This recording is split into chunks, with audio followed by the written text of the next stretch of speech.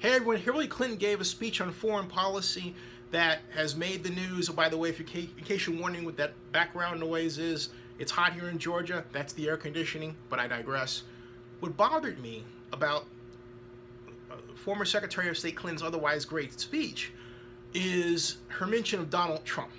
And what the problem is that Clinton is now starting to play the Trump game in much the same way that she played the Sanders game. Now, one could argue it worked for her with respect to Bernie Sanders, but the California primary is still upon us. And what do I mean by the game? I mean that in Sanders' case, she went from talking about about herself to talking about the country. She talked about the problems of the country and how she was going to deal with them. She made herself, to a degree, the mirror image of Sanders, the mirror image, to a degree. Not so much, but to a degree. Now, she's making herself the mirror image of Trump, and she's hammering at Trump as much as Trump is hammering back at her.